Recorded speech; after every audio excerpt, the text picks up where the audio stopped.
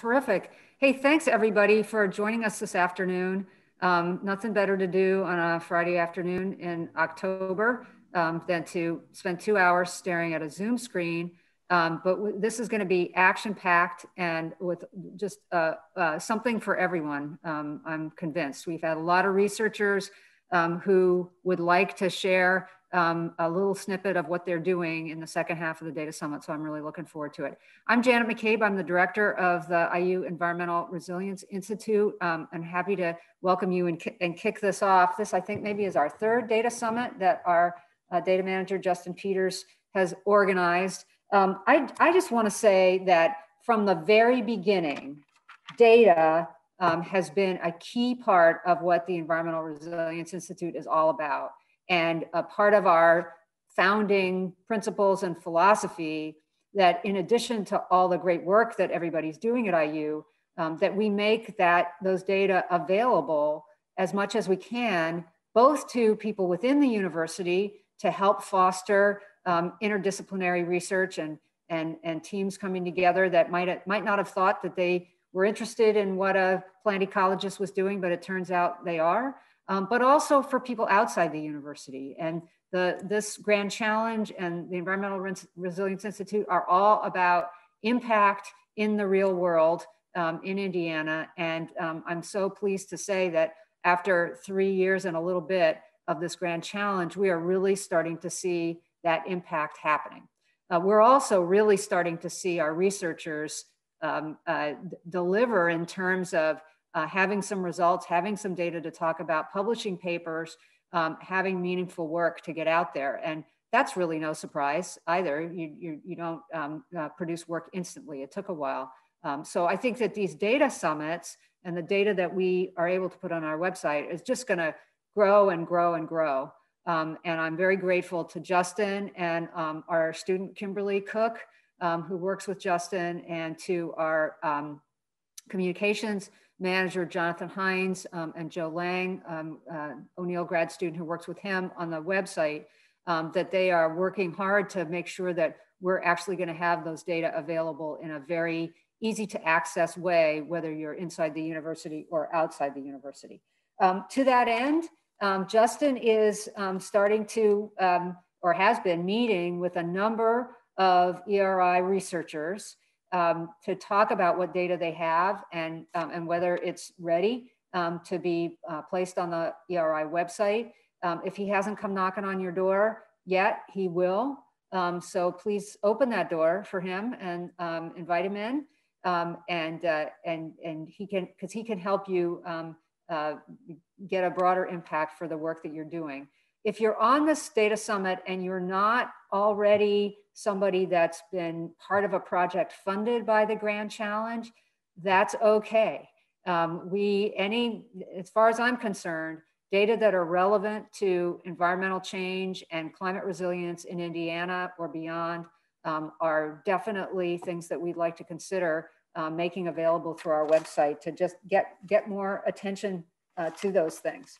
So I think that that's all I wanted to say by way of starting. I want to thank you again. We're in year 4 of this Grand Challenge. We're very much looking forward to life at ERI and life in the world of interdisciplinary climate resilience research at IU post the Grand Challenge.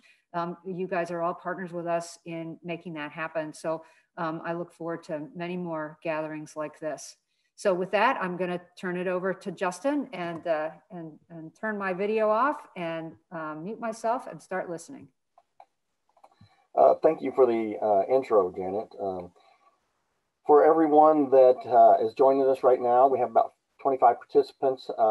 We are expected to have about 15 data updates later on in the afternoon. So we are going to have multiple people joining us a little bit later. But as of right now, we have 2 presentations to start with. And the first one is from Abraham Lauer and Ben Kravitz, a new downscaled climate data set for Indiana. And I am going to turn it over to Abraham. All right.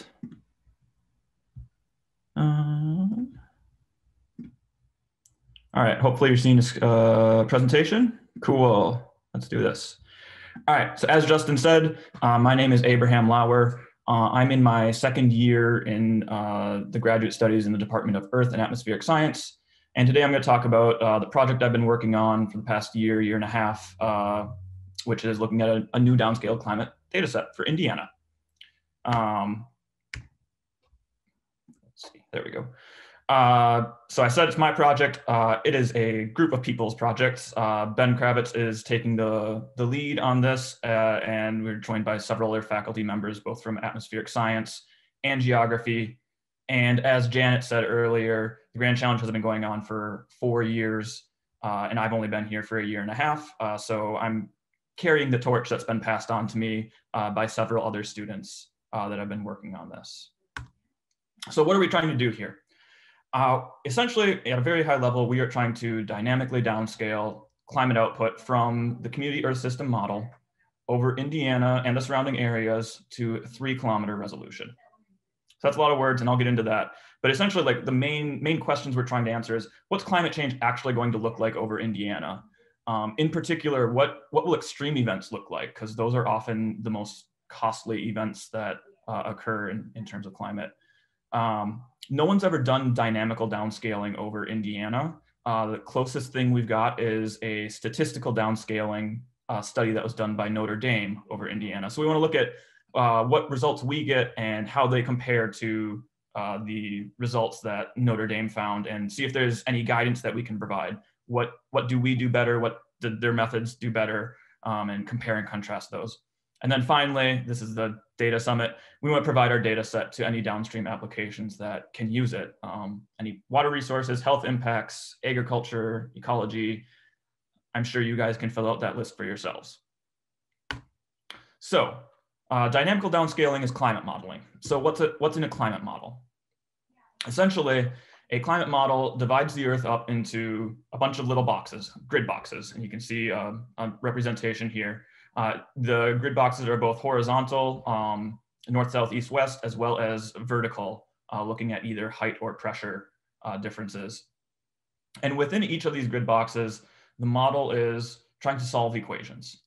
Solving equations based on how much radiation is coming in, if there's water vapor or air movement going on, how much movement, how much momentum that is generating, different things like that. And so it's all, these models are all built on these physical processes. And some of them are quite simple, like how much solar radiation is coming in from the sun. That's a one-line equation based on the time of year and the latitude. That's not a hard thing to do. But if we get a little more complicated, is precipitation falling? That can be more complex to try and solve that equation. Is it falling as snow or is it falling as rain? Is there advection? Is warm air being pushed up from the tropics, or is cold air coming down from the poles?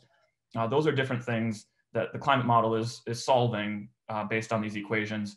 And at the end of the day, it's figuring out what does the Earth look like at this point? What does the climate look like for these series of time steps that the climate model is putting out? So dynamical downscaling generally has 2 different models that are used. The first one that we use is CESM, the Community Earth System Model. This is a global climate model. It has about a 1-degree resolution, and that ends up being roughly 100 kilometers. And it does the entire Earth from 1950 to 2100 under various RCP forcing scenarios. So we're using that to essentially carry out to provide the climate change signal. So we're not necessarily thinking about, when we're looking at Indiana, what's happening in the Pacific Ocean, but what's happening in the Pacific Ocean is really important because El Nino plays a vital role in weather all over the globe. So that's definitely going to affect what's happening in Indiana. And so we start with this global climate model to kind of get a high level look at what's going on across the entire globe. And then from there, we take the output from that climate model. The output that we're using was actually from the 5th Community Model Intercomparison Project, which was done back in 2005. And so we're taking output from that model and we're plugging it into WRF. WRF is the Weather Research Forecast Model, and our domain across Indiana has a resolution of 3 kilometers. So WRF is actually really good at taking weather conditions that CESM gives it and resolving those, really high resolution equations and kind of balancing them on these really small scales. And it can predict like, oh, a squall line of thunderstorms moving across the state or different things like that. With 100-kilometer resolution, you're never going to get that sort of a detail, just because a line of thunderstorms is going to be, maybe 2 or 3 or 5 kilometers thick. So this is kind of a generic downscaling slide to kind of give an idea of how this works. So we define different domains within our methodology. And so outside this white box here, we might be using the CESM data that is 100 kilometers. I think you can see down here, it's 111 kilometers. And then inside that box, everything gets shrunk. So all the grid boxes get cut in half essentially, and it's 55 kilometers in there. And then as you go into further domains, you go further and further, and your grid sizes get smaller and smaller. So you can see down here, 55 to 28, into 14. And then finally, when we get to the region that we care about, we have the smallest domain. And that looks like it's 7 kilometers in this study. And so why is this important? Well, if you think about a place like California has a lot of different topographical features that will interact with weather and climate very differently. The coast and the ocean breezes coming off the coast.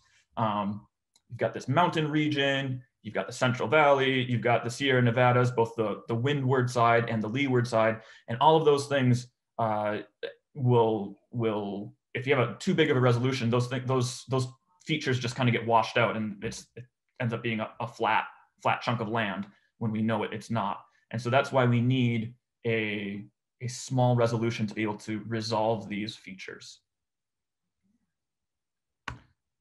So Indiana obviously does not have such a varied topography, but there's definitely a difference. If you look at someplace up near Lake Michigan where it's mostly agricultural, I don't think anyone's going to say that areas up here are equal or very similar to areas in southern Indiana where we get into the rolling hills.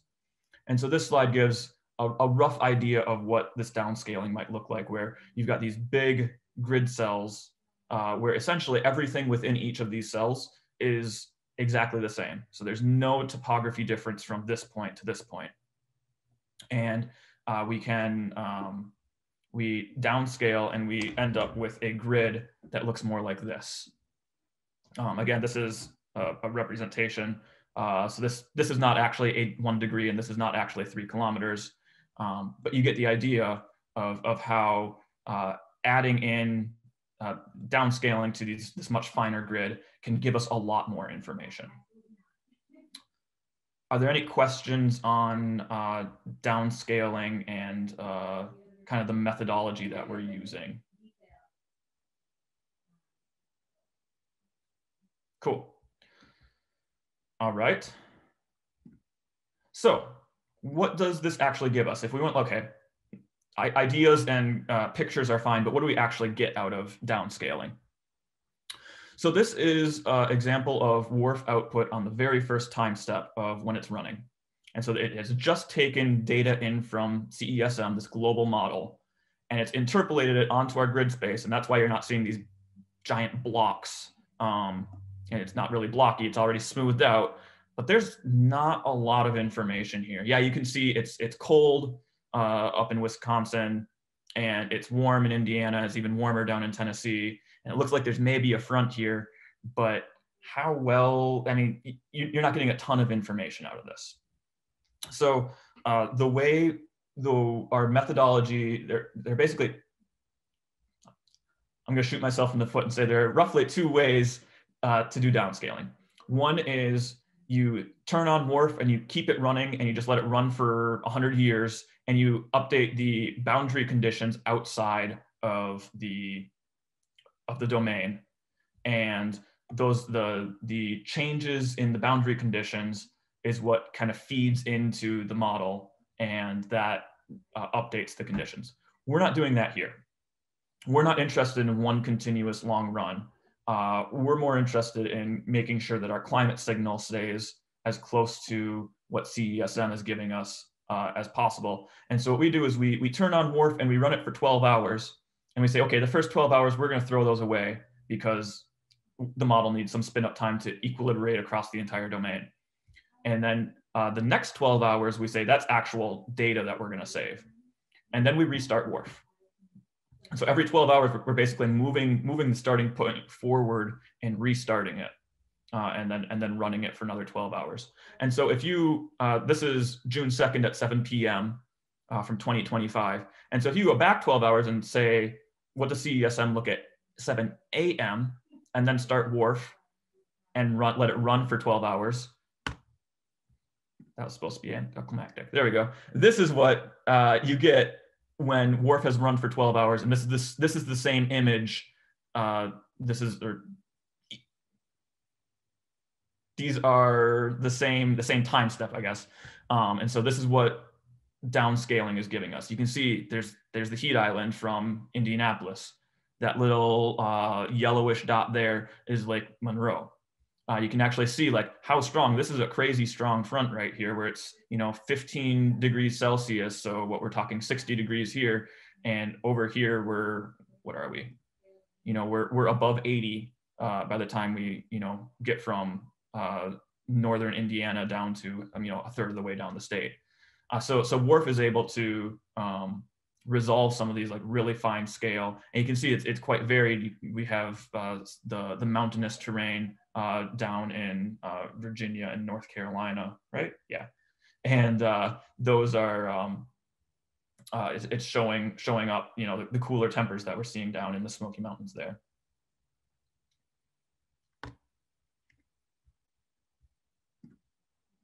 So we have WRF giving us a bunch of data, and it looks interesting.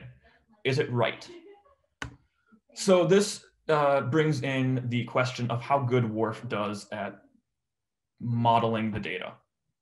And I don't want to get too far into the weeds on how we're looking at and correcting WRF, but a rough idea is for the historical period, from 1950 to 2005, we have WRF output for every 3 hours.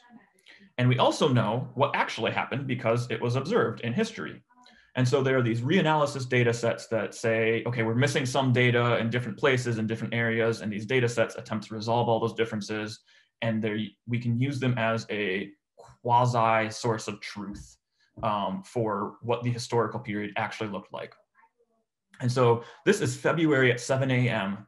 Every February at 7 a.m. from 1950 to 2005, 2-meter temperature at Bloomington.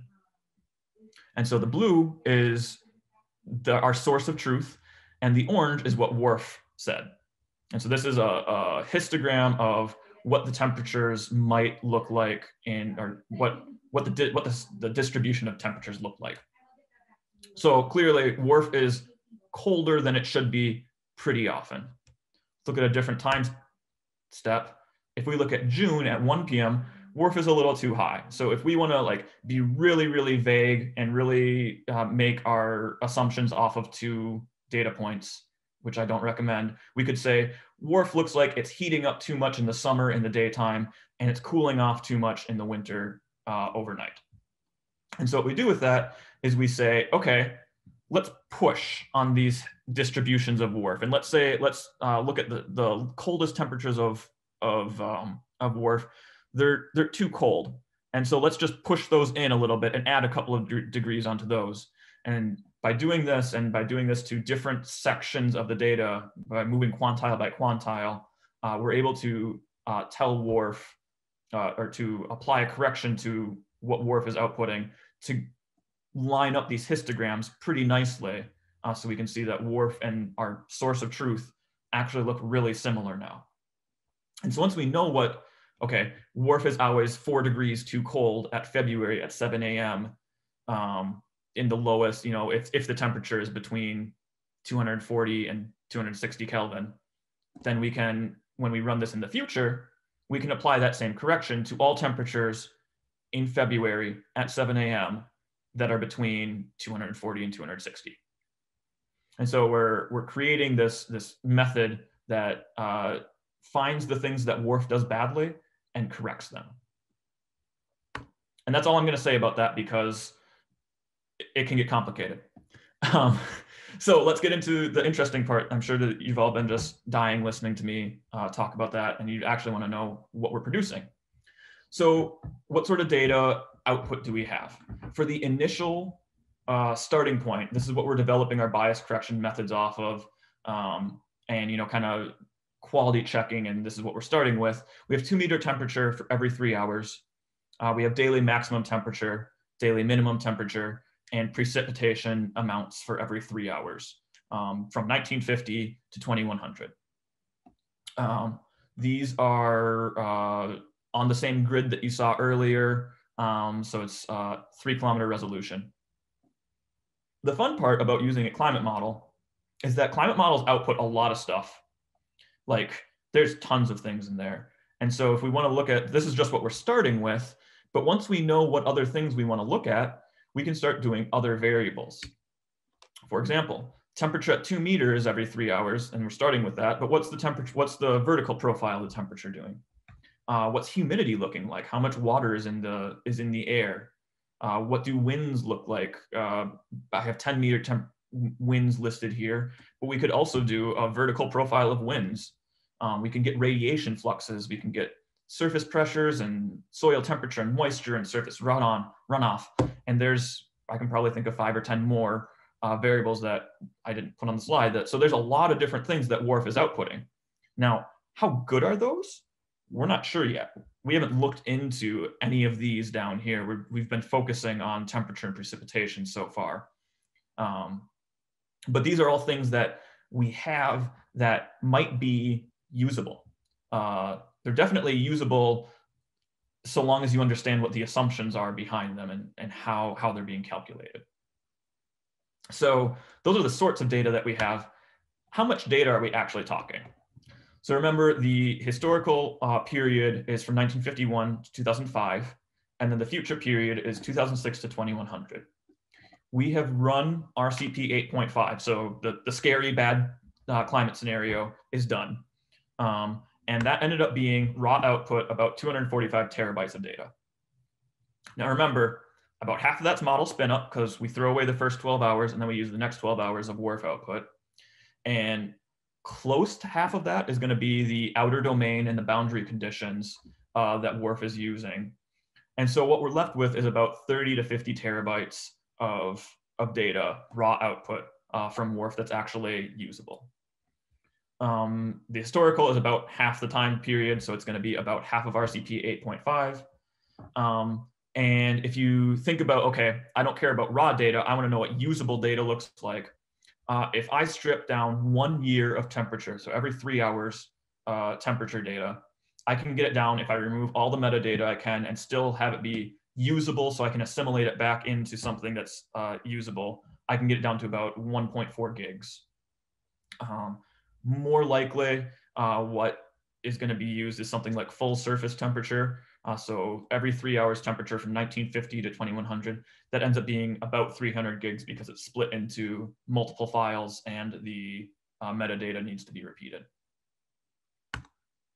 One final note, we have this across more than just Indiana.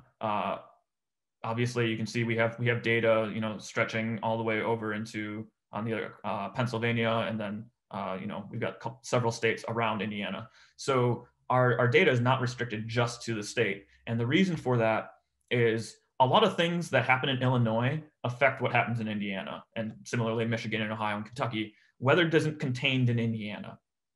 So one example of applications that go outside the state is if we want to look at the Wabash River. Wabash River watershed covers most of Indiana, but it's not isolated to Indiana. If you look down, and a lot of this comes out of Illinois. And so if we just cut off our study right here, we'd be missing all this data that is potentially applicable to different studies that people are trying to do. And so we do have surrounding areas as well. With that, that's everything I wanted to share today. Thank you very much. And if anybody has any questions or comments or complaints or concerns or applications that they'd like to talk about, please get in touch with us, because that will help us drive what sort of directions we're going and what sort of data that we start looking into and different steps that we start taking next. Thank you, Abraham. That was great. I do have a question, if you could. You spent some time talking about the size of the data that's being produced if you strip it down minimally. If myself or others in participation here wanted to use that data, what's the format of that data, or what would that data look like? A net CDF file, certainly not CSVs or something like that. Could you spend on how to look at that? Yeah, so currently everything's in net CDF format. Okay, great.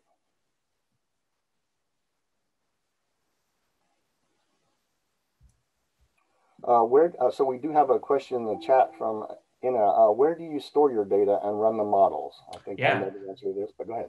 Yeah, so we have a Slate project where all the data is being stored, and that's where the models get, I guess the model data all get stored there. And then all the simulations have been run on Big Red 3. And then if you can imagine, I'm doing a lot of model running on Big Red 3, so my queue time is pretty high because I've been taking a lot of computation time. And so I've been doing a lot of data processing using Karst at this point. So that's kind of where everything is located right now. Great. And for those of you in the audience, UITS Research Technologies has allocated the Grand Challenge, the PFEC Grand Challenge, ERI, a large storage space for the Slate project. So if others are in need of storage like this, like Abraham and Ben are using these large amounts of storage for research purposes, we can accommodate or set you up with some Slate project space.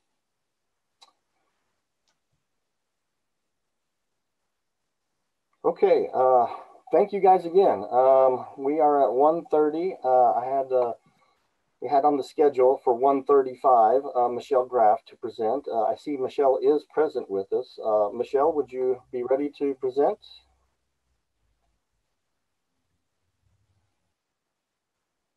Okay, great. Thank you again, Ben and Abraham. At this point, Michelle, I'll turn it over to you. Oh, while you're getting ready, Michelle, I guess I could introduce you and the name of your presentation. So Michelle Graff will be presenting on studying energy insecurity through survey research. And the floor is yours, Michelle. You are muted.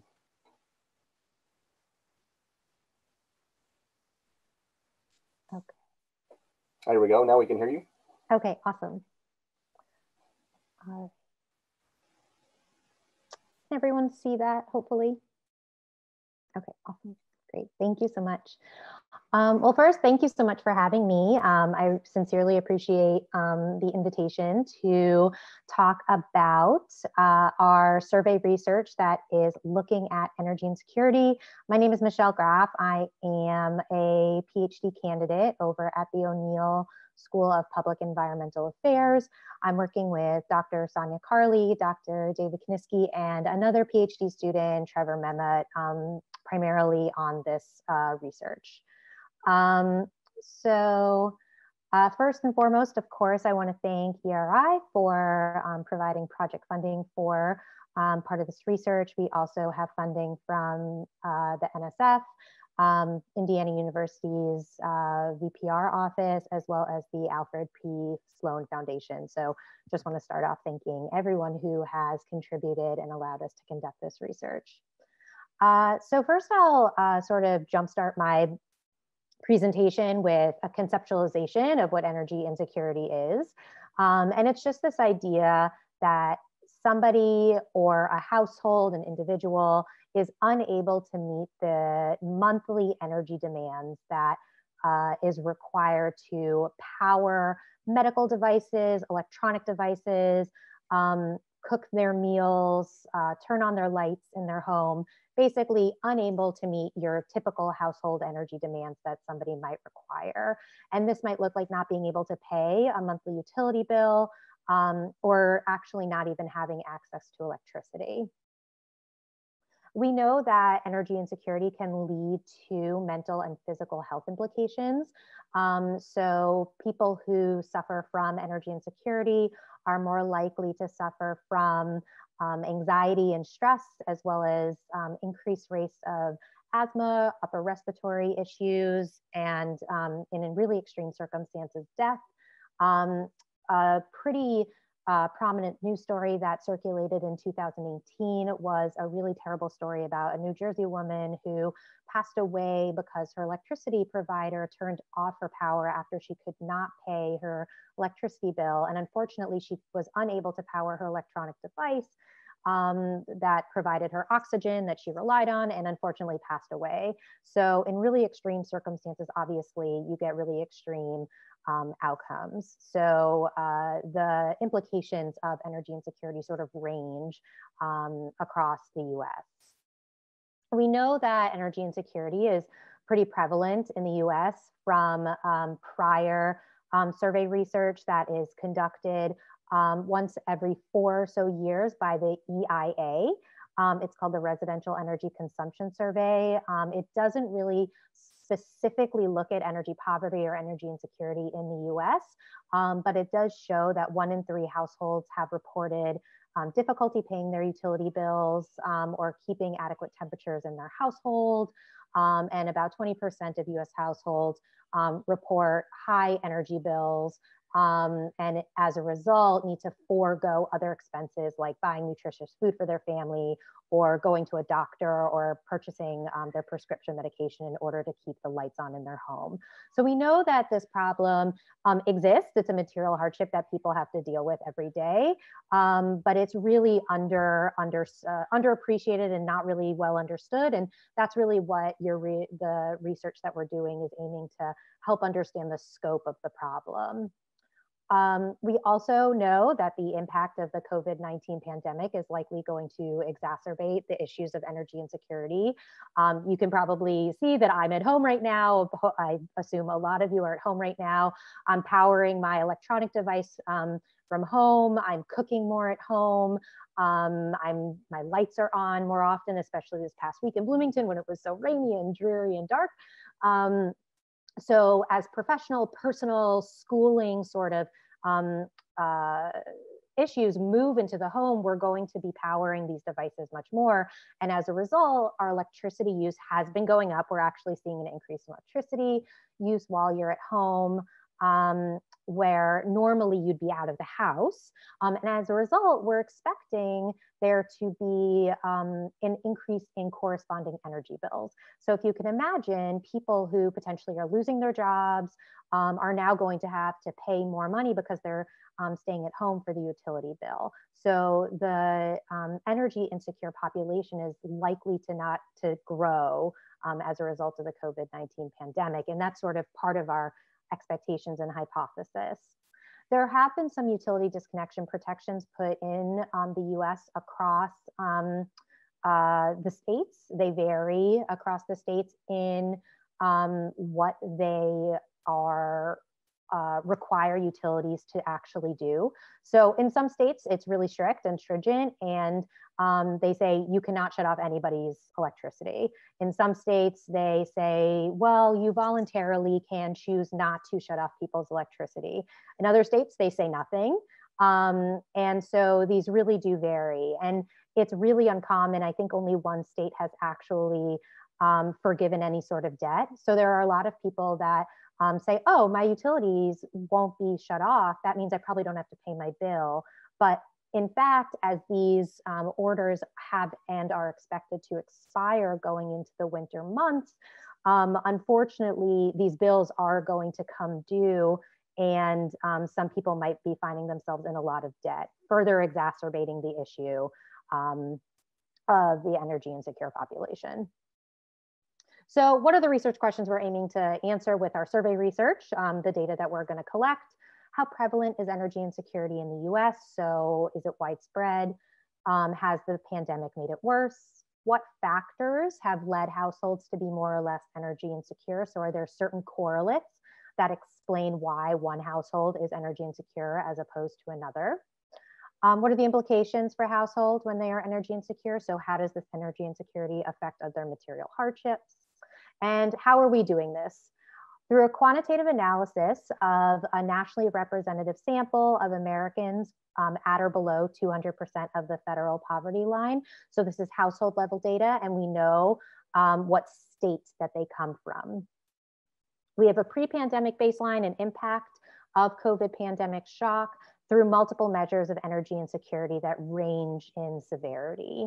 So what are the different questions that we ask people? Could you pay your energy bill in the last month?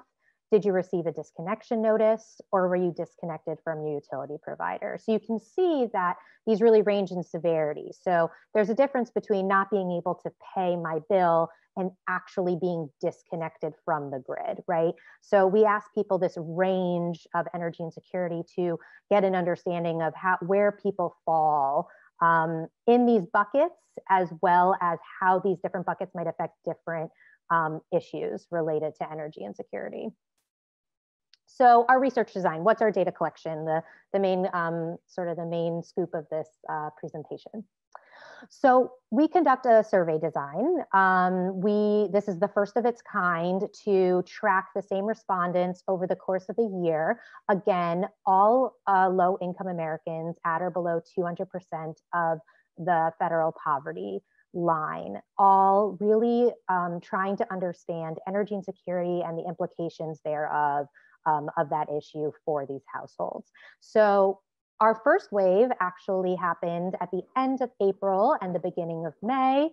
Our second wave finished up in August, and we just are reviewing all of the results for that.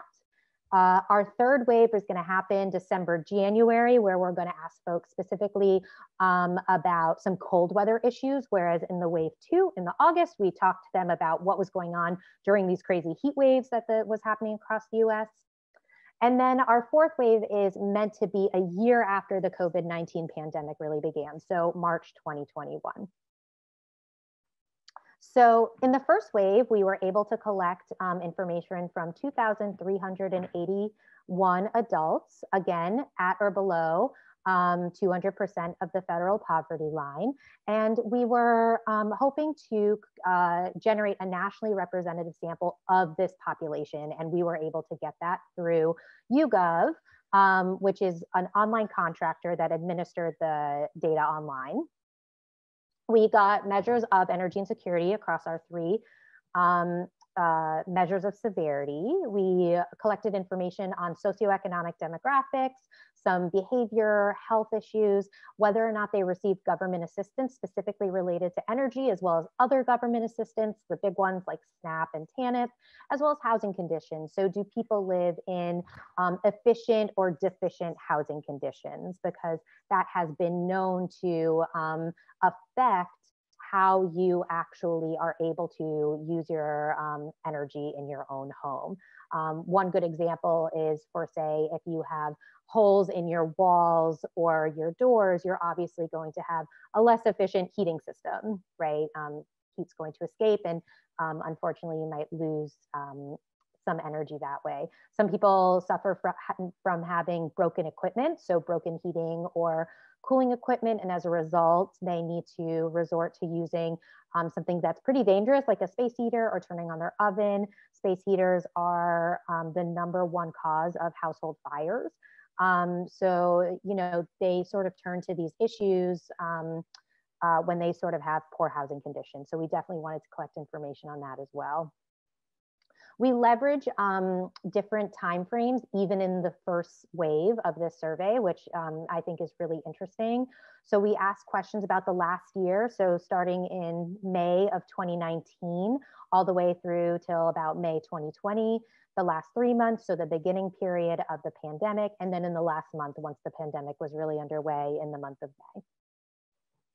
We have a separate representative sample of 2,000 Indiana households that we're also able to ask all of these questions and get a representative understanding of energy insecurity, not only at the national level, but also for the state of Indiana. So I'm going to present some results of our survey. And I'll start with the wave 1 national sample, and then I'll go to the wave 1 of the Indiana sample, and then I'll present some preliminary results that we have from wave 2. So this graph is meant to show what energy insecurity looks like at the national level over the last month, which we see in yellow, the last 3 months, which we see in orange, and the last year that we see in blue. What's the prevalence in our national sample? What we see is that the proportion of respondents that are suffering from energy insecurity in the last year, last 3 months, and in the last month is prevalent. It's widespread, right? So 25% of our respondents could not pay an energy bill in the last year, and 13% of those were actually just in the last month. So that means May 2020, April 2020, meaning when the pandemic was really happening. And what's actually kind of scary is if you go up to the disconnected portion of this graph, you see 11% could not or were disconnected from the electricity grid in the last year, and 4% were disconnected in the last month. And this is really when those disconnection protections that I was talking about were meant to be in place. So it's really sort of this sad and scary thing to see how prevalent these things are, even when there should be protection across the US, sort of helping people deal with this issue. So what we did is we tried to make some very broad approximations by scaling our representative national sample to the US population. So how many households are actually suffering from this issue based on the proportions that I just showed you?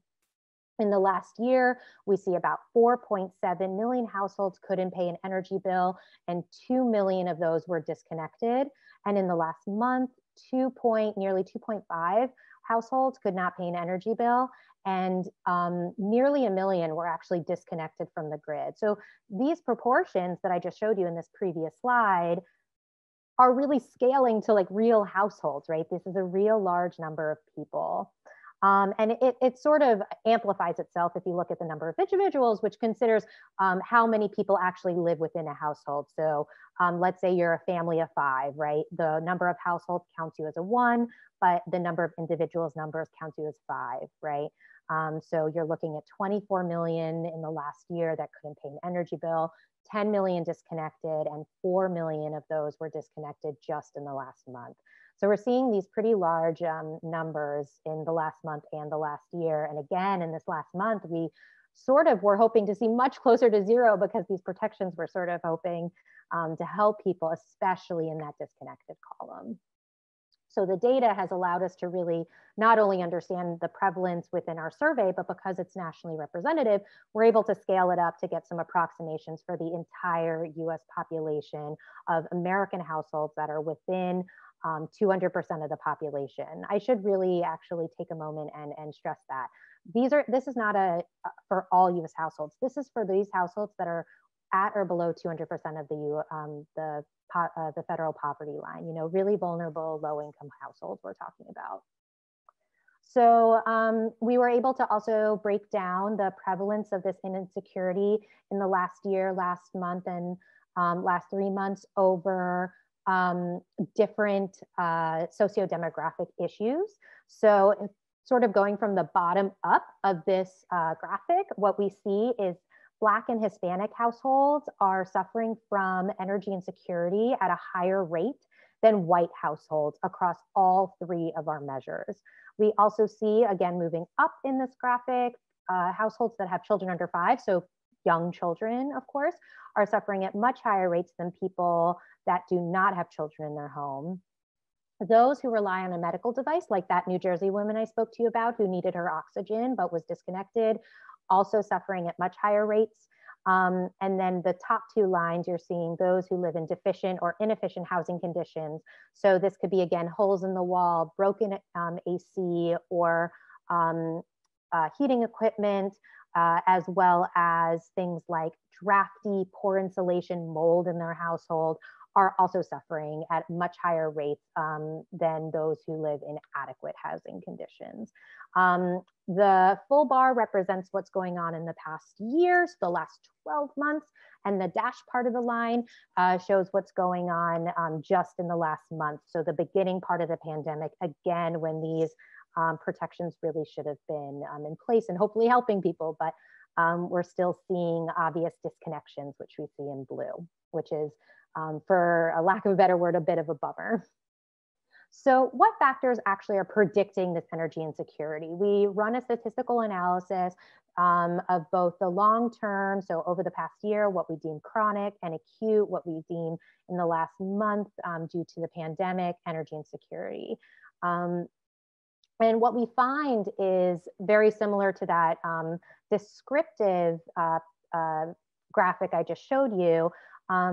Households with children under 5, those that rely on an electronic device, Black and Hispanic households, so households of color, those that are sort of in the poorest group of our survey, under 100% of the federal poverty line, and those that live in inefficient housing conditions, all are suffering higher rates of energy insecurity, both in the last year and the last month.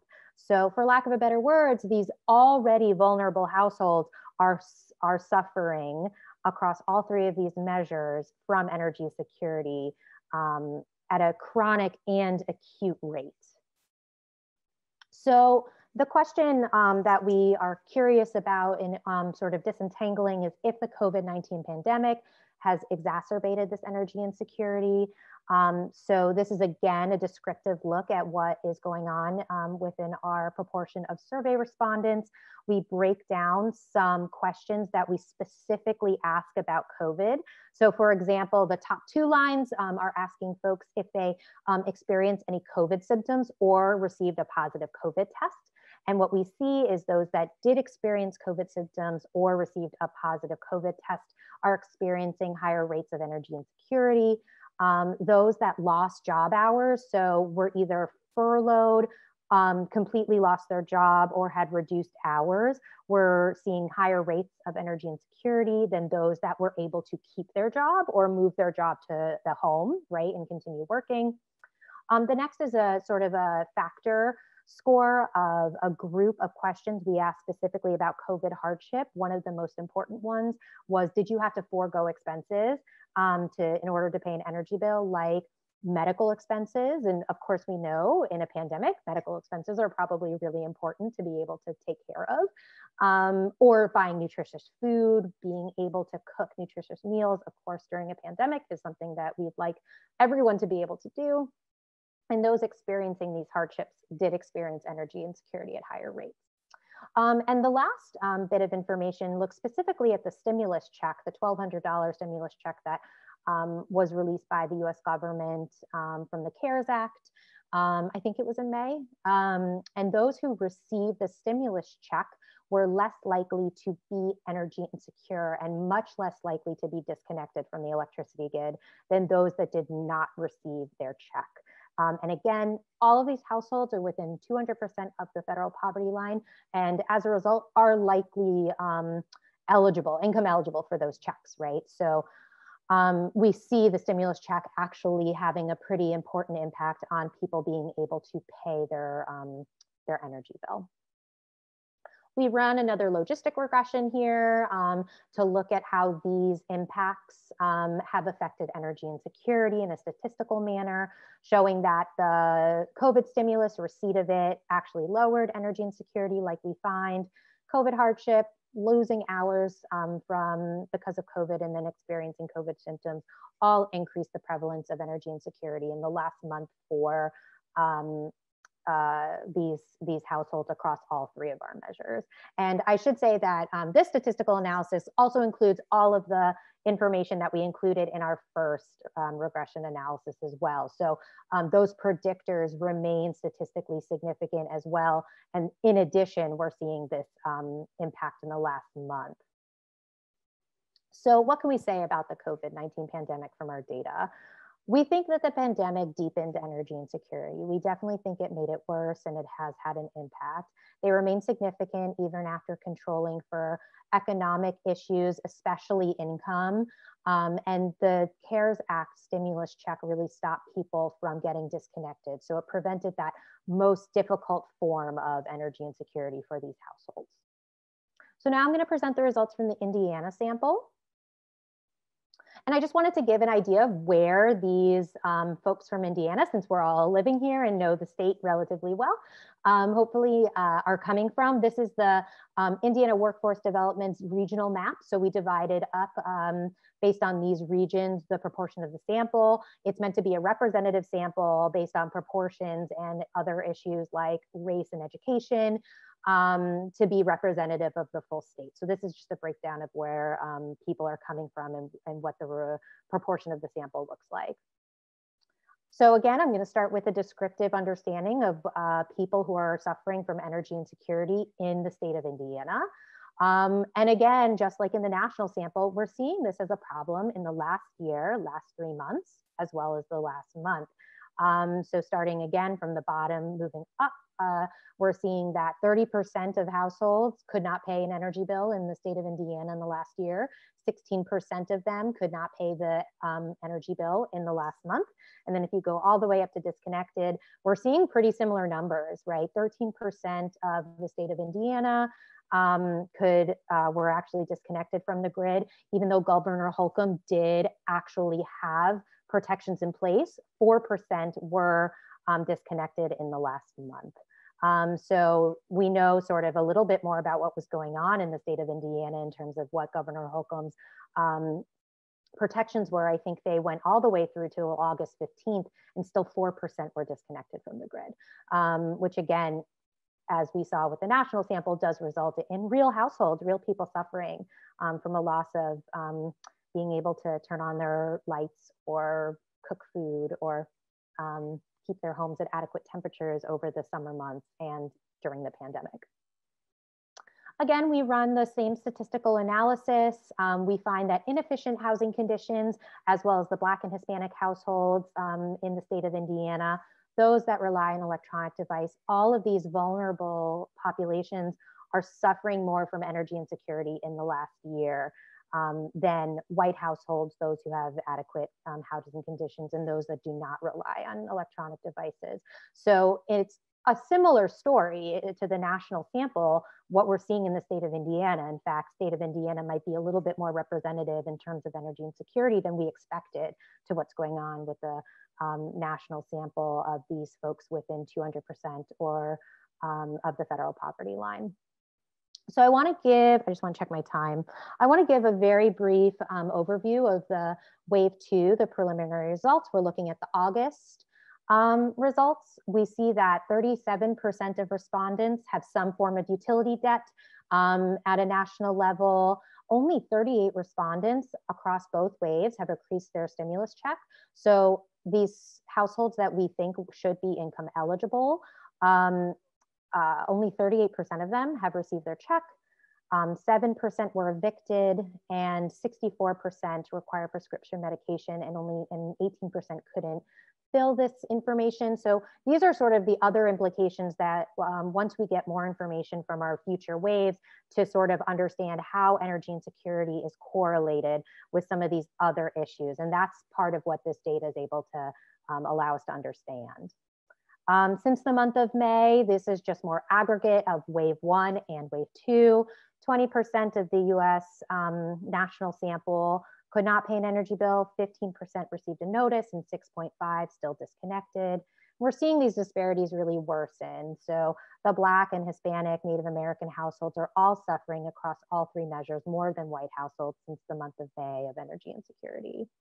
So some implications, we think that they're going to be seasonal implications. We're excited to gather wave 3 data and understand what's going on in the cold months as compared to the hot months. We see these increasing racial disparities and worry that they might have long-term implications. Again, these shut-off moratoriums are likely going to continue to expire across the US, potentially making these disconnection numbers even worse. Debt accrual, so people not really fully understanding that they still have to pay their bill, or just simply not being able to because they lost their job or for various other reasons. And we really need to start thinking about short and long-term government assistance to help folks with energy insecurity. It's really a material hardship that needs to be considered.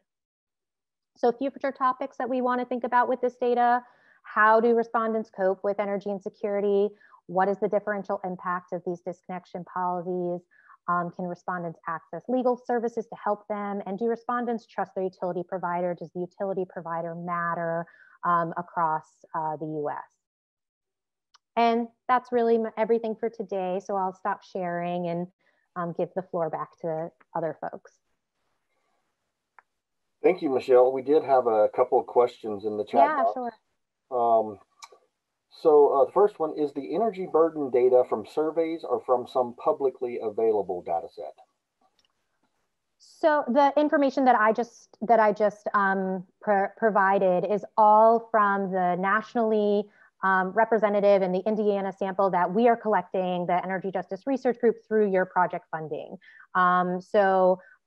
Everything that I basically presented in our results, as well as sort of upfront, it is for us. I think that our wave 1 sample is set to be, or at least a big portion of our wave 1 data is set to be made publicly available relatively soon. We have a peer-reviewed publication that I think was just accepted, and I think the data sharing process is in transit, if you will. So hopefully it will be publicly available. Great, thank you so much for your presentation. Yeah, no problem. Thank you so much for having me. Okay, everyone, so we have about 1 hour left. We want to wrap this up at 3, and it's a great thing.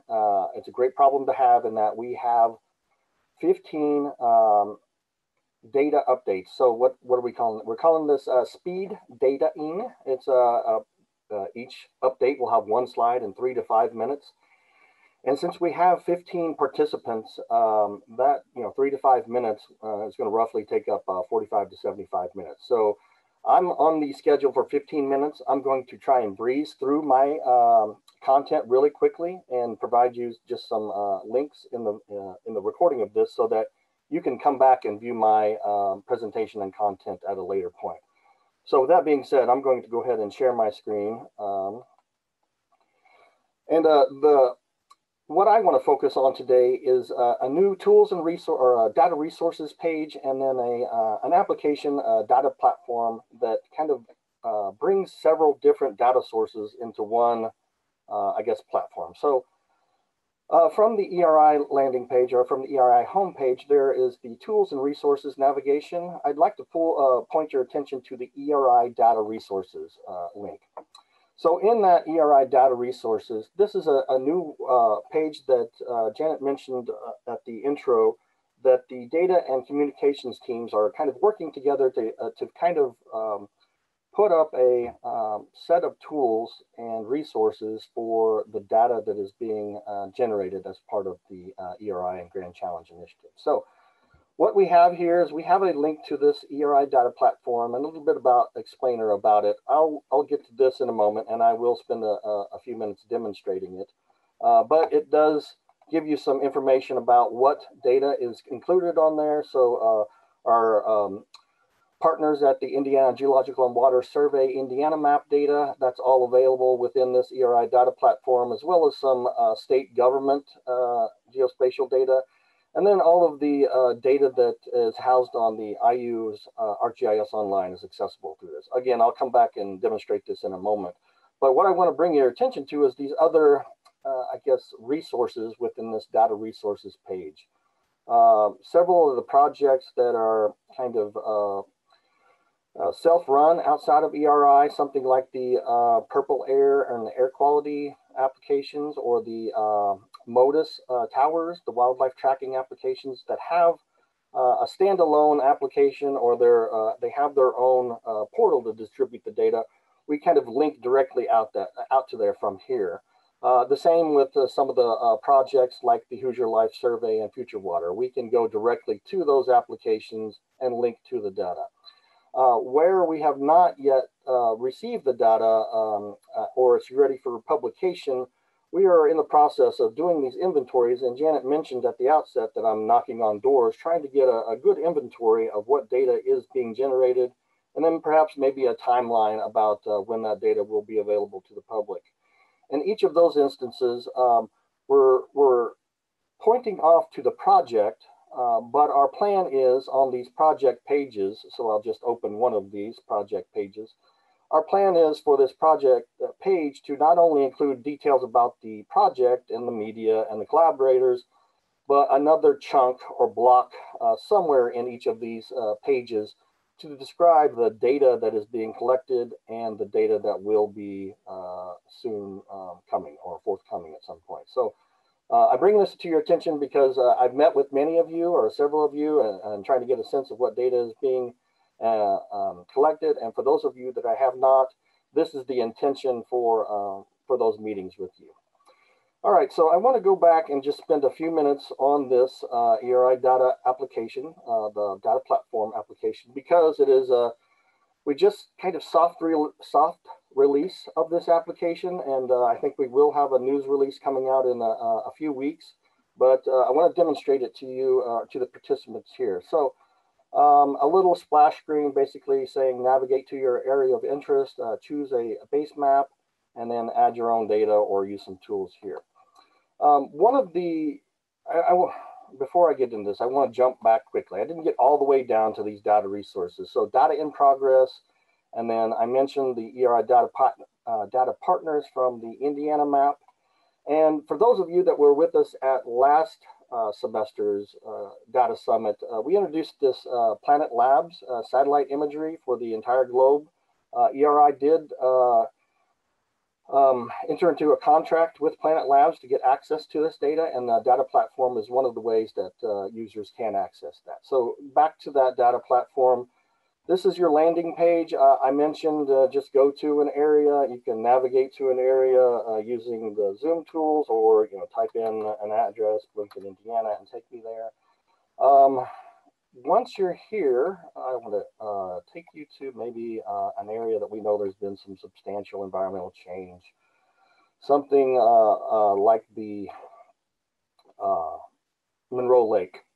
So the planet satellite imagery, I can choose an individual year and a month. So if I wanted to go look back at what March of 2020, the actual aerial photography looked like in March 2020, there it is. Or I want to go back and look at what it looked like in January of 2020, or a separate year, 2016, maybe in April. I think you get the idea. We can use these resources, this Planet Labs resource, in this application. So this is one of the items that I want to bring to your attention. I'm going to go ahead and collapse that. Well, before I do, let's go ahead and go back to a recent satellite image, and maybe from spring of March 2020. And then I want to point out some of the Indiana open data sources that are available here. So within the Indiana open data sources, we have all the Indiana map services. We mentioned our partners at the IGWS. We're tapping directly into the Indiana map, and you can see any of those Indiana map layers and bring them into the current map if you wanted to. Bringing in right now, there's some contour lines. I'm going to go ahead and remove that. What I want to show you is some of the historical photography. Like if we go back and look at maybe some 1998 aerial photography, and again, this is coming in from the Indiana map, and it's requesting that right now.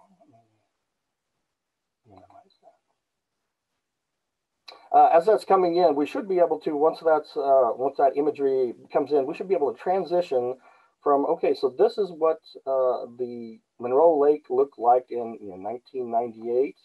And if we just adjust the transparency versus what it looks like now in March of 2020 over on our right, we can kind of visualize this change. You can see there's a whole new road and multiple houses built in here. Obviously the docks have changed. So one example, there are a lot of these historical aerial photography data sets that you can tap into and kind of cycle through the transparency and look at or actually visualize the environmental change taking place. So I'm going to go ahead and remove that. So that was one. Indiana, the government, state government has many of data sets too that are available here. I mentioned the ArcGIS Online, and then some Indiana map layers that are hosted on ArcGIS Online. So we can tap into kind of all of these and kind of bring them into this data platform. I will mention that this IU ArcGIS Online, anyone at IU, staff, faculty, student, has access to host or publish content on there. So If you want to publish content on the IU's ArcGIS Online and then bring it into an application like this, you can do so. ERI, we're also establishing, I guess, layers for curated data sets. So let me just refresh this page real quick. And I know one of the ones we're getting at later, we'll be looking at some of the artificial sky brightness or light pollution. So this is kind of a global data set of light pollution, where that actually takes place. So we can curate, we have a lot of curated data sets here already to just kind of display in the application. And I'm looking for input. If you have particular data sets that you would like curated and available on this application, by all means, contact me. Just going to refresh that page real quick, get back to Indiana. And then lastly, so the Indiana open data sets, the ERI curated data sets, and we can't possibly curate every data set there is. So the ability to add your own data is something that we want to be able to add to that. And I have here a couple of layers. I just wanted to demonstrate this one. This is a IU hosted on iu.maps.arcgis.com. This is the Indiana COVID-19 daily dashboard. So we can tap directly into that data by going down here, getting that data, and I just want to copy this and go back to my add your own data, and we have an ArcGIS Online feature service, and I'm just going to paste that URL in there, and then we should have, there it is, a layer of daily Indiana COVID cases. So for here in Monroe County on, what's the date? Oh, there you go, 10/29. We don't have today's yet, but yes, you get the idea. So the total number. So this data, we can tap into a lot of different data sets, and that's really what I want to bring to your attention. We can hard code or put boxes in here for individual data sets. We can search for open data sets, and then we have the ability to kind of bring your own data. So I think that is kind of all I want to really highlight on that with the limited time. I do want to at least make this available in the video. So since I have limited time, there are videos that if you want to learn how to use this, I guess, ERI Data Portal tool to kind of visualize environmental change, I have several case studies. These are usually like 6-minute videos. And this one is I-69 Section 6 construction update. There's some other ones, some Indiana surface mining taking place in Greene County. You could kind of walk through and visualize some of that environmental change taking place. And then also some a video here of using those tools to visualize erosion, beach erosion along Lake Michigan. So I mentioned, and this is the last thing I'll mention before I turn it on, I mentioned that we could tap into or add data from multiple different sources. This is kind of a documentation, and the documentation is really kind of lacking yet on the ERI data resources page, but that'll be one of the next, I guess, areas of focus is documentation. I want to bring to your attention this list of data sets that can be, I guess, brought in to the ERI data platform. Obviously, I showed you some of the state of Indiana GIS servers, but they're state servers from every state. There's also here at the end environmental groups. So if we wanted to tap into, let's say, the Nature Conservancy's GIS data, we could kind of do that right here also. So these are just resources that that will be made eventually on that ERI data resources page. And with that, I know we're running short on time. We only got 50 minutes and got 15 minutes for, I guess, 15 data, speed dating presentations that are going to be roughly 3 to 5 minutes. So I want to leave plenty of time for those. And actually, the data management assistant, Kimberly Cook, here is going to kind of take over and, I guess, run each slide, and each, I guess, slide owner will have a few minutes. Kimberly, you want to take over at this point and talk about how it's going to take place? Sure. I am going to share my screen really quick and go into presentation mode. All right. So welcome to Speed Data. So everybody will have approximately 3 minutes to talk about their slide. I have a schedule up here. Take a quick look so you can be prepared. Basically, if you go over 5 minutes, I'm going to have to play hardball and cut you off because we want to hear about everybody's presentation. But we will make these slides available after the data summit. So if we don't get to someone's presentation, you will still be able to view it afterwards. So we'll kick it off with the Urban Green Infrastructure Group. So Heather Reynolds, I know I saw her. Maybe. Yes, hi, can you hear me? Would you like to share your screen, or would you? Yeah, I have a screen to share. Okay, go ahead.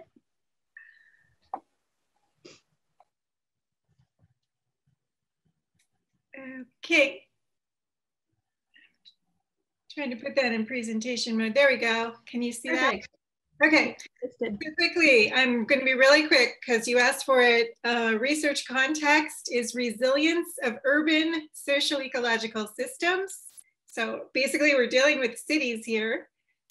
Cities as social ecological systems. Our process is we go to municipal partners, various other sorts of partner resources like consulting firms that do tree inventories for cities. And we collect green space, climate, and social spatial data from them, or from uscensus.gov, or we create it ourselves if we have to by going out and GPSing green roofs or something. Data are cleaned, metadata is written, and the data is uploaded to our spatial data platform. That brings me to our data deliverables. The main is a spatial data platform called Indiana Green City Mapper. We have a link to this site, which is well into development. We're exploring ways to integrate that with the ERI site, but it may just have to be a link. So this is a spatial data platform that will enable cities to mitigate their climate change challenges, heat stress, flooding, food security, et cetera, by being able to visualize where their green infrastructure is, where the climate issues are, where the social vulnerabilities are, et cetera. The data is fine-grained. The geographic scope varies from, a couple of cities to, for some of the data we're getting more statewide scope. It can easily integrate with other sources via GIS web services. And products include story maps, of which we already have 2 that will be featured on the platform, technical articles on how to develop this type of platform, and scholarly articles associated with resilience analyses that we're doing. This data set is so rich, is allowing us to look very differently at resilience questions. And for example, we're now looking at urban forest equity by not just looking at the spatial distribution of urban forests, but quality of the urban forest, which is a new contribution. So I'll end there.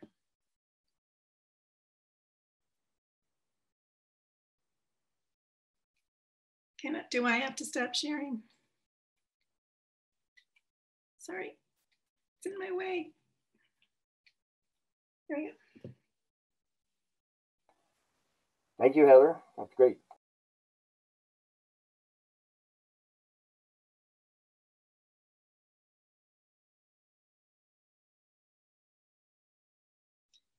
Kimberly, you're muted.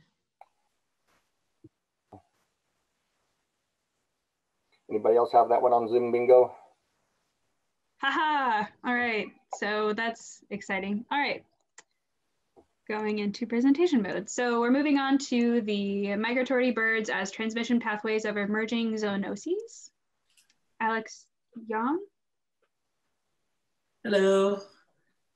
Hello. Do I need to share my screen, or I guess it's Yep, I've got it up there for you. okay. So we're studying mostly migratory American robins. They're widespread across the continent. We've been sampling them basically to understand their movements using GPS trackers. and collecting blood from each one of them to collect disease data. So my colleagues on this are Dan Becker, a postdoc in Ellen Ketterson's lab, and Ellen Ketterson. So we are focused mainly on understanding the role that American robins are playing in dispersing tick-borne diseases across North America. And yeah, so basically we're collecting movement data through GPS loggers and disease data through the blood. So the idea is to forecast how robins are spreading zoonotic diseases, tick diseases specific. And we're basically at a stage right now of data collection and very preliminary analysis. The data that's come in so far is very promising. Birds, robins here in Indiana appear to be partially migratory, so some go all the way to the Gulf of Mexico for the winter, and some stay. So that's interesting because it means that there's going to be a lot of variation in how they're moving diseases around. And the latest update is we're about to start a collaboration with the Max Planck Institute in Germany to use satellite transmitters. So we should have a lot more data coming in, since it'll be coming in every 2 days, hopefully, through the satellite, well, through the International Space Station, and transmitting the data instead of us having to wait to catch the robin all over again after it migrates. And that's it. Thank you. Perfect, thank you. Seems like you're gonna have a lot of very interesting data to share, so. Perfect. All right, next we have light at night, migration and disease. From the Ketterson lab, anybody?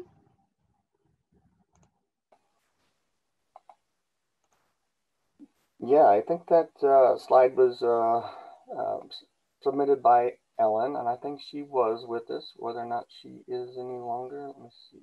I am still here. Okay. I Ellen, actually would you know, be able to speak to for a moment on this slide? yeah, I Great. wasn't expecting to speak, so I'm happy to. This is work that's being led by Dan Becker and Devraj Singh, and they are studying the impact of light at night on the annual cycles of songbirds, finding that light at night actually accelerates the rate at which they prepare for migration and reproduction, and whether light at night has an impact on latent, I'll just call them malaria infections, which are known to kind of go down in the winter and then reemerge in the spring. And what the work showed, that is depicted here in this slide, was that juncos, a songbird exposed to light at night, were more likely to exhibit elevated levels of the avian malaria. So there are two data things here showing the increase, the tan line being what birds experienced if they were exposed to light at night. And there were two different populations compared, one that's resident and one that's migrant, and the impact on these infections reemerging was similar on both populations. So we hope that this will be useful for both suburban and urban landscapes to know not just that nocturnal lighting, artificial nocturnal lighting, has an impact on timing of reproduction and breeding, but also has an impact on the likelihood of a bird being infected and therefore infecting other birds because it's mosquitoes that pass the infections back and forth. This paper was just published in the Proceedings of the Royal Society, which is kind of a big deal. And Dan Becker was the lead on this paper. So that's it. Great, thank you very much. We have a couple more slides from your group. So if you don't feel comfortable presenting, just let us know. We've got window strikes at IU next. Well, Sarah Wanamaker is here, I believe. Oh. Sarah, would you like to talk about your slide? Yeah, I'm here. I didn't know I would be presenting, but that's okay. So cool. Yeah.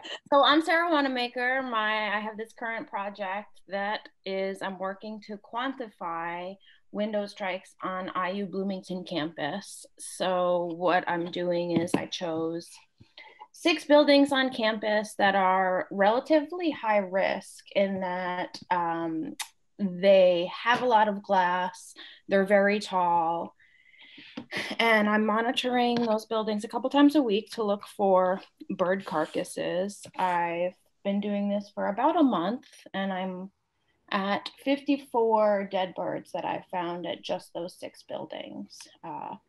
So the end goal is to try to find a solution and work towards making at least some of these buildings on campus bird safe by using window decals or one-way transparency film.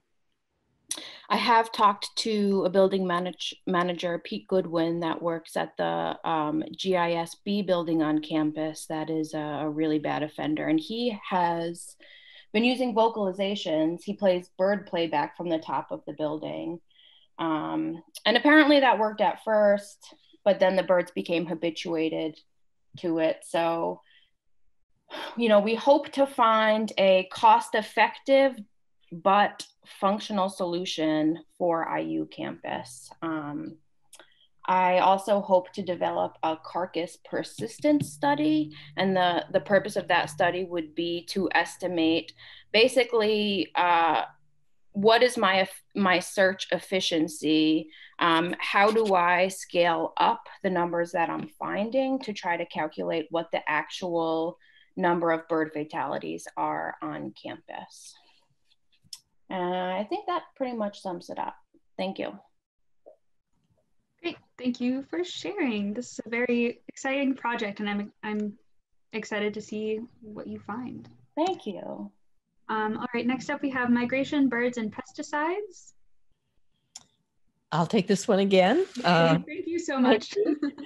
This project is being led by Allie Bird and Katie Talbot, and again, Dan Becker. And we're following up on a study of a songbird in Canada that was measured during its halfway point on a migration. And half the birds that were captured were given a dose of something that could have contained a pesticide, but didn't. So they were the controls. And another set was injected with a pesticide, and the dependent variable, the thing that they measured, was how long was it before the birds took off again to complete their migration. And they found that, and this is the first study of its kind, so it showed up in Science, they found that a small dose of pesticide known as a neonicotinoid, which is often used in agricultural settings, slowed the birds down. It took them longer to depart from their what's called a stopover site. So we wanted to know whether the whole same thing held here in Indiana. We used a different species called the junco, and we tracked their movements with a set of towers known as Modus towers, some of which Allie Bird has set up around here. So caught the birds, injected some, or really gave them in their mouths, allowed them to swallow a dose of the pesticide and others not, and then put tags on them that are called Modus tags that can be picked up by the towers and let them go. We also wanted to know whether they carried malaria. So this is another connection between disease ecology and migration that we've seen in Alex's work and the Light at Night work. So the graph on the left simply shows what the infection level of malaria was in the 2 sets of birds, those that before getting a dose of the pesticide. And then afterwards, the ones that were diseased or not diseased, and when they all took off. So if they were diseased and got a dose of the pesticide, they were delayed in their spring departure for their migratory grounds. If they were not diseased and dosed with a pesticide, then they left at the same time as those that were given just a batch of oil. So interaction, first described really perhaps anywhere, between pesticide use and the presence of a disease in the birds. And the pesticide, to sum up, the pesticide is harder on diseased birds in terms of departure than it is on non-diseased birds. So we'll work with other researchers who are studying wildlife disease dynamics in the future. And we believe it'll be relevant to public health and to people that are attempting to monitor bird health and wildlife health on a global scale. So thank you. Thank you again. Once again, a very, very exciting project. Alrighty. Oop, there we go. This is just more information about that particular project. And finally, from the Ketterson Group, we have bird predation on livestock, the black vulture. Is Matt Hauser present? Yeah, I'm here. Want to talk about this slide? Yeah, sure. This one's a surprise for me. Yeah. So the proposal right now where the short version of it is that there's this relatively new type of vulture, not new, and new in the sense that it's much more frequent and present in places like Indiana and sort of like the lower Midwest and increasingly upper Midwest than it used to be. We're not quite sure why it's here, but climate change is likely a factor. And black vultures, which we're focusing on here compared to turkey vultures, there's some evidence that they're actually killing animals, killing cattle, specifically calves as they're being born, causing quite a bit of financial harm to the cattle farmers across the region. So we put in a proposal. We wanted to understand the most effective way, essentially. It's a very practical proposal. This is into the USDA. The most effective way that farmers can manage and prepare for the likelihood that black vultures will be around them and potentially harming their cattle, but also ensure that they're managing in a way that will not harm other migratory birds. We think there's a slight possibility that farmers would be using poison or something like that. So it's going to be Abigail Sullivan, myself as sort of the social scientist, and then Allie Bird, Sarah Wanamaker, Whitney Schlegel from biology, and Ellen, all working together to try to tease out these social and biophysical dimensions of it. What are farmers doing, and then what are the consequences of those management responses for how birds act? And right now we're, based on the grant, we're really focused on providing data back to the farmers. So this won't only involve sort of like how effective was your response to the farmers we work with.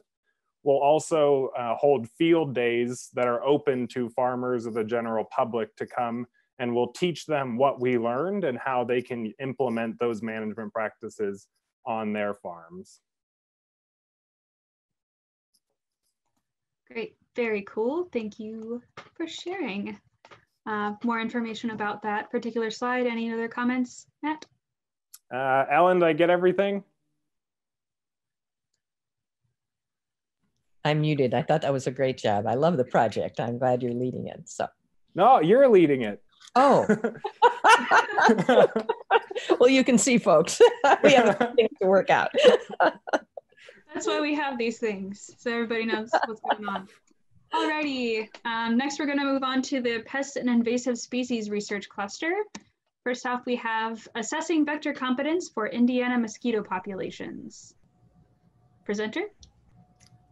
Hi, so my name is Tamanash, and I'll be presenting the data that is joined in collaboration with the Newton Lab and the Hardy Lab in the microbiology department here at IU. So yeah, our goal is to assess the vector competence of the local mosquito populations that we have collected personally, and also that has been collected over the past several years by Keith Clay's group. And the aims of the project are outlined here, where we want to know the distribution of the different mosquito species in South Central Indiana. We want to know the prevalence of mosquito-borne pathogens. We're primarily interested in viruses, but ultimately we want to move on to doing a deep sequencing approach to get a whole idea of like what other potential pathogens are being transmitted, or there's a chance of being transmitted by these mosquitoes. And what is especially a topic of interest in the Newton and the Hardy labs is the presence of this symbiotic bacteria, Wolbachia pipientis. So over the past few years, this has been the crux of my project, thesis project. The presence of this endosymbiont essentially stops viruses from replicating inside the mosquito. So It's a really good way to control the transmission and the overall vectorial capacity of mosquitoes. The interesting thing is certain mosquito species are naturally infected with Wolbachia. So if they are present and we find them in our local mosquito population, that would allow us to gauge their vector competence, i.e. if they have natural Wolbachia population present inside them, then we can sort of assume or infer based on our current data that it will reduce the transmission of certain kinds of RNA viruses. Examples of such RNA viruses that are a potential threat are Eastern equine encephalitis virus, chikungunya virus, Zika virus, West Nile, yellow fever, amongst others. So this, additionally, we want to also determine how temperature and rainfall influence the mosquito populations and therefore its vector competence, including the presence of pathogenic viruses and Wolbachia. So kind of have an assessment of how the changes in the current climate changes impact this sort of scenario. We are currently at the data collection stage, and here I'm showing some preliminary data that I have. We have screened a total, so this is a quantitative PCR-based assay. And the goal is to determine the presence of these RNA viruses as well as the presence of Wolbachia from the same samples to sort of look at the correlative effect. As of now, out of the total 85 individual species of individual mosquitoes that have been screened, 32% of them, roughly a third of them, seem to be carrying Wolbachia as detected by our PCR-based assay. And on the right, we have a breakdown of the different species of mosquitoes. Some of the things that I would like to point out is that is of a special interest is if you look at the Culex pipiens data point, half of them roughly that have been collected contain a natural Wolbachia infection and half do not. The interesting thing is the half that do carry Wolbachia were all collected recently from urban settings within the Bloomington and local adjacent areas. The half that weren't found to harbor Wolbachia were all collected from non-urban settings, specifically from the Kent farm area, and they were all Wolbachia negative. So we're really excited about this trend that we're seeing. What this would mean is that assuming functional blockage of RNA virus replication, we might expect a lower chance of virus transmission in urban as compared to non-urban settings. As of this moment, we're presently performing virus screenings on these samples as well as expanding our overall data set. And we're really excited about the findings in the future. And thank you. Thank you, Tamanash. That was wonderful. So much exciting research happening. Alrighty, Project Vector Shield. Chris, are you around? Yep, I'm here. All right. So I'm Chris. I was the field biologist on Project Vector Shield, the PI being Keith Clay, and this project was aiming to survey the tick and mosquito communities throughout the southern half of Indiana in order to assess the disease risk posed in the context of vector-borne disease by those communities. So we collected tick and mosquito samples from 20 sites, mostly at state parks, from the spring through the fall in 2018, 2019, and 2020. And then those samples, many of them have been sorted and identified so that we know where we caught things, when we caught things, and how many of those things we caught. As far as an update of what some of our data findings are, one of the big things that we found is that there seems to be a wider established distribution of two of the tick species that we frequently captured, one being Amblyomma americanum, the Lone Star tick, and the other being Ixodes scapularis, the black-legged deer tick. So you can kind of see some of this in the map to the right, where each county has 4 white squares, each representing a different tick species that we captured. The upper left white square may or may not have a black circle in it. If there is, that would mean that Amblyomma americanum is present in that county, according to our data. The dark black meaning that it's an established population, gray just meaning that we just found enough individuals to report it, but likely that there's not a breeding population, at least according to what we found. So as you can see, most of the counties have that circle representing Amblyomma americanum in them, and previously only the southernmost counties in Indiana were thought to have these established populations.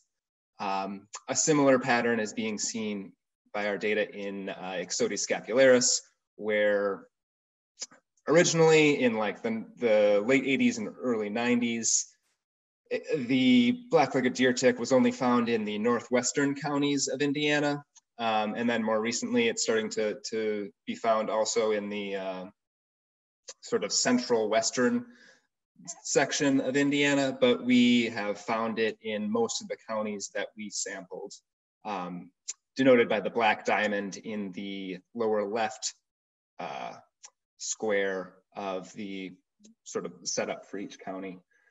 And then we also have some pathogen data from these tick samples that we were able to sequence, and we did find the presence of Borrelia bacteria in both the Amblyomma americanum and the Ixodes scapularis. So when Borrelia is in an Amblyomma americanum, it's often Borrelia lone-starii, which is thought to be connected with that southern tick-associated rash illness. And we did find that in many of the counties that are in red and also in purple. And then you can also see specifically when Borrelia was found in Amblyomma americanum, there's that red or purple dot in the black circle. And then also another Borrelia species, Borrelia burgdorferi, is the causative agent of Lyme disease, and that is found generally in Ixodes scapularis. And so we also saw that in 4 counties, Ripley, Jefferson, Posey, and Union. So pretty widespread throughout the distribution of our sites. And then finally, we also found Ehrlichia species in Amblyomma americanum, which causes ehrlichiosis, and we found that in 4 counties as well.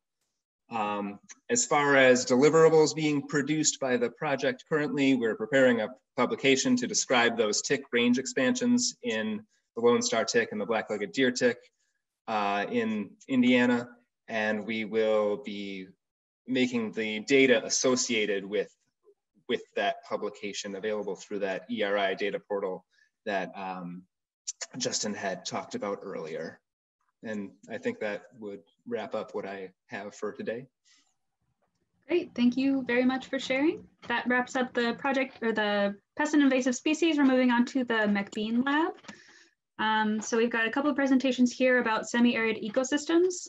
First up, about biosphere model prediction. Hello, everyone. I'm Kashif Mahmood, a postdoc with Natasha McBean in Department of Geography. Currently, we are working to improve the terrestrial biosphere model prediction of semi-arid ecosystem carbon dioxide exchange. Recent modeling studies have shown that semi-arid ecosystems play a dominant role in the interannual variability of global carbon sink. However, the global terrestrial biosphere models used in these studies have not been extensively tested or optimized against semi-arid field data. So a recent study comparing a suite of these models to semi-arid site carbon dioxide flux data showed that all models actually underestimate both the mean annual carbon budget and the net carbon dioxide flux interannual variability. But it remains to be seen that whether these model data discrepancies are due to inaccurate model parameters or inaccurate model processes.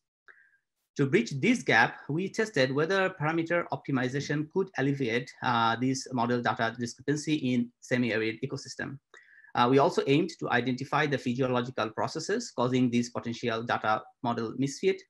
To fulfill this goal, we utilized carbon dioxide flux observations from 12 emeriflux sites spanning Southwest US, semi-arid grass, shrub, forest ecosystems.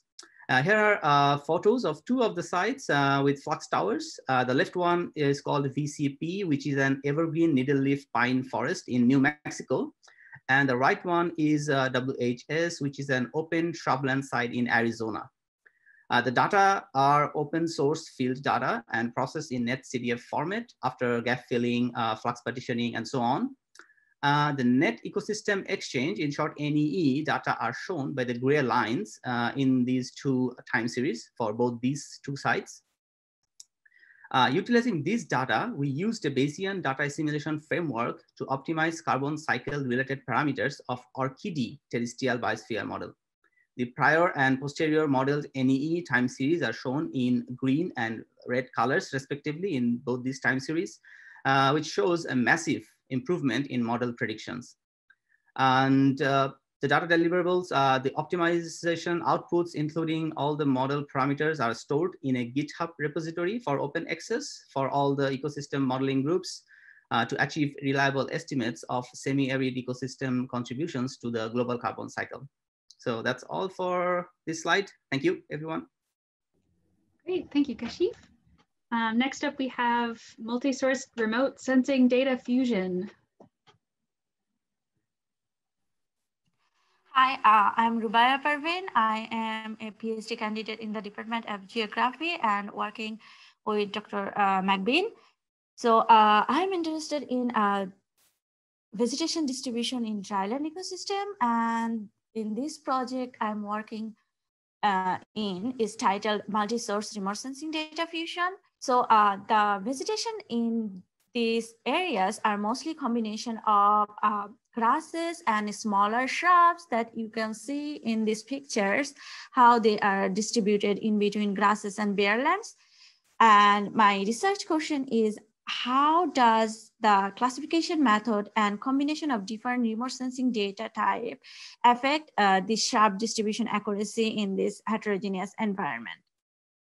So from my research question and topic, you probably guessed that I mostly work with remote sensing data, and I am using pre-existing remote sensing data provided by NEON, the National Ecological Observatory Network.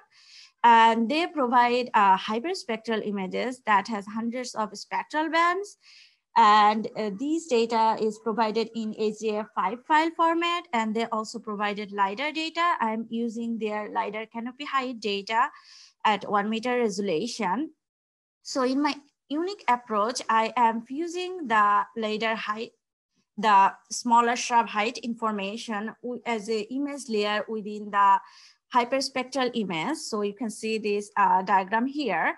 And I am fusing this method, and I'm trying 4 different classification methods to detect this smaller shrub accurately.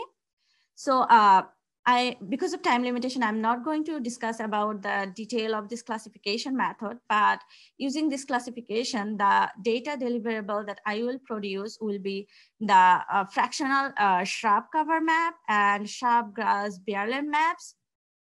So for this classification, the total data I'm downloading from NEON is about 1 terabyte. That's why I am using, I use supercomputer to store my data and running my classification from there. So I have written all my classification codes in Python, and I will make those code available, publicly available, so that other researcher can use those codes and apply in other regions to detect vegetation. And these land cover maps can be directly used in land surface modeling, and also can be used to validate vegetation demographic modeling.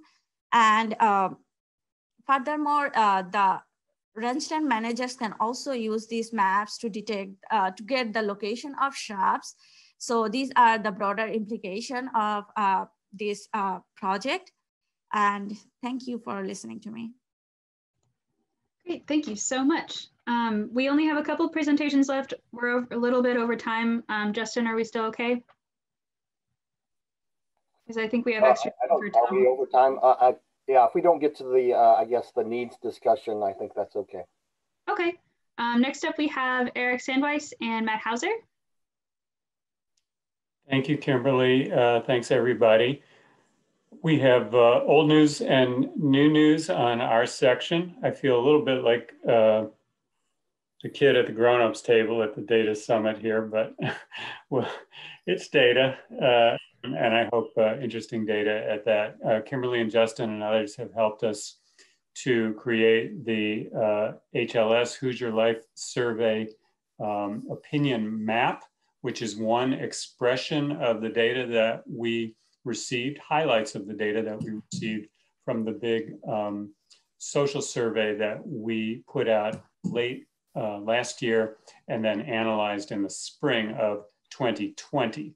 So in terms of what's available of that data, as I said, highlights are spatially visualized on the opinion survey map, but the actual numbers in greater depth that we developed with our partners at IU's Center for Survey Research, Ashley and Leanne and their colleagues, those are also accessible through us for people who want to know more about how environmental change really is affecting Hoosiers at an everyday level, what they're hearing about it, what they believe about it, what they're willing to do about it.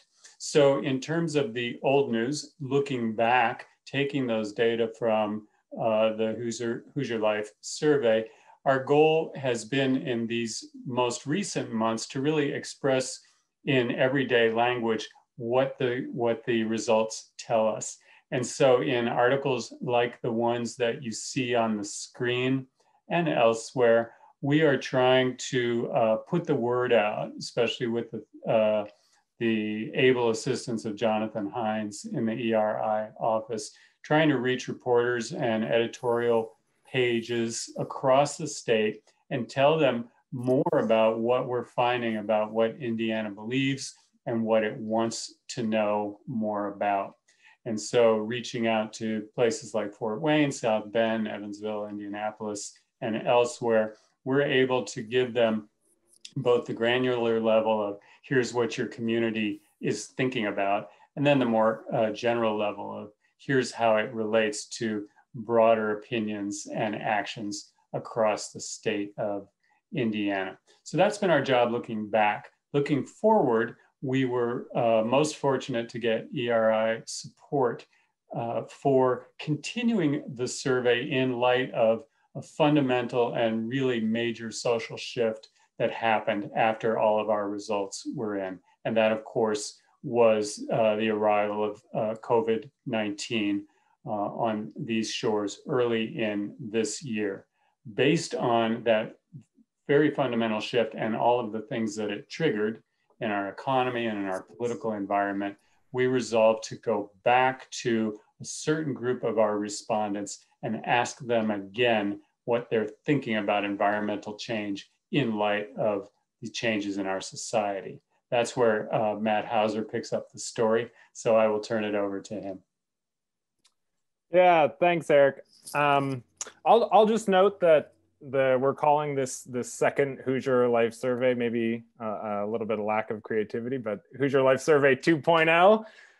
We're going to be following up with people. We know from some past environmental research that these major shifts, it's usually related to economic crises. We have one of those in the workings, but we also have a public health crisis. We know these shifts tend to lead people to change their attitudes and their concerns about the environment. And so this is a really unique opportunity, considering that we got the final responses for the first Hoosier Life Survey just before COVID really became an issue here, to see how, since that time point, people in the state have shifted over time and how they're thinking about climate change. So that survey, we're very close to having that one out in the field right now. We just completed our final draft of the questionnaire.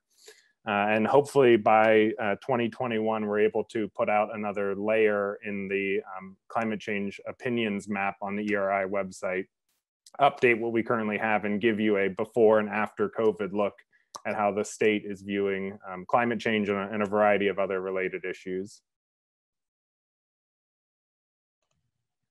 Awesome. Thank you, Eric and Matt. Matt, would you mind discussing your Soil Microbes and Farmers project? Yeah, yes.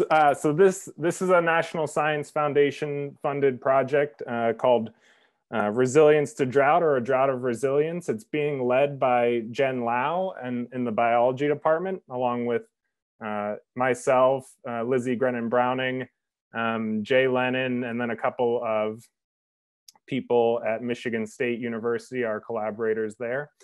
This is a 5-year project that begins in January. We're really excited about it. And the short version of it is drought is coming to the Midwest. It's going to happen more frequently and more significantly. A lot of it will be called agricultural drought. So it won't be an actual physical drought, but crops will experience it like a drought. So what we expect yield declines because of this. And the degree to which agriculture and farmers will be impacted by these depends on adaptation. It depends on soil adaptation, so how microbial communities respond. It depends on how farmers respond, whether or not they're using practices like cover crops and no-till or irrigation. And it depends on how those two things interact. So we think there's a possibility that irrigation, which is one of the most widely used adaptation responses to drought, actually, and I'm a social scientist, so keep that in mind, actually makes soil microbial communities dumber. It leads them to evolve to become, to provide less resilience to drought over time, creating a positive feedback loop where you need more and more irrigation over time to get the same benefits. So we're gonna go out and do interviews with farmers to understand their current adaptation responses. Biologists will come out with the social scientists and will measure soil microbial communities from these farmers to get a sense of how soil health management versus irrigation leads to different types of microbial communities. Lizzie Grennan Browning is going to do oral histories with farmers to understand how they view and have adapted to drought and other climatic extremes over their tenure.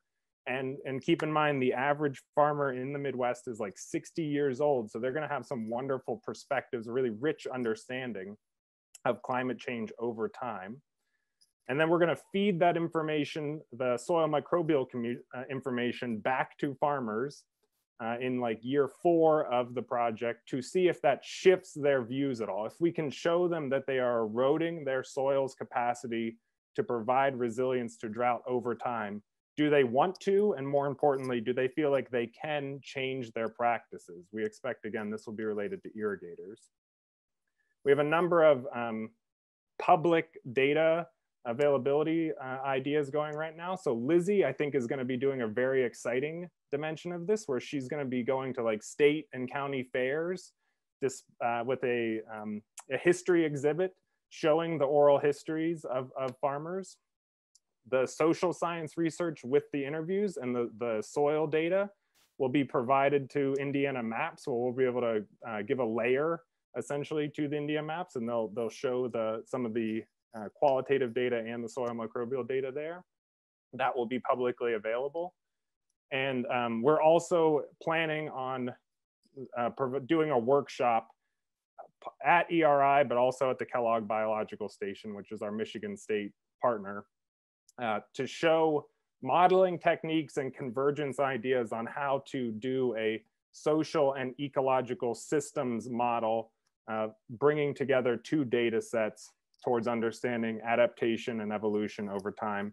It'll probably be highly focused on structural equation modeling, multi-level structural equation modeling. But that's down the road a little bit. We'll get it on everyone's schedule whenever we get there. That sounds like a very highly multidisciplinary collaborative project, and that's very exciting. Thank you very much. Thank you. All right, so we had one more slide. However, this person is not here, I don't believe, so it will be part of the slide deck that we can send around, and I will stop my screen share. Thank you, everybody, for being good sports about the time. All of your research sounds amazing. Can't wait to see where it goes. Yeah, thank you, everybody. Yeah, I'd like to add, I thank you so much for the participation. It was great to see so many people willing to update their projects and the data that is being produced. It's really great to see so much diverse data and research taking place. We had the last item as kind of an open discussion about data needs, and I don't know that we really have time to give that a proper discussion, but if there are particular data needs, or you just like to meet up with me and talk data, myself and Kimberly, I'd be happy to set up an interview or set up a Zoom chat with you about that. With that, we made it through everything else, and have a happy Halloween, everyone. I think that's it. Thank you so much for, again, for your participation and for sticking around.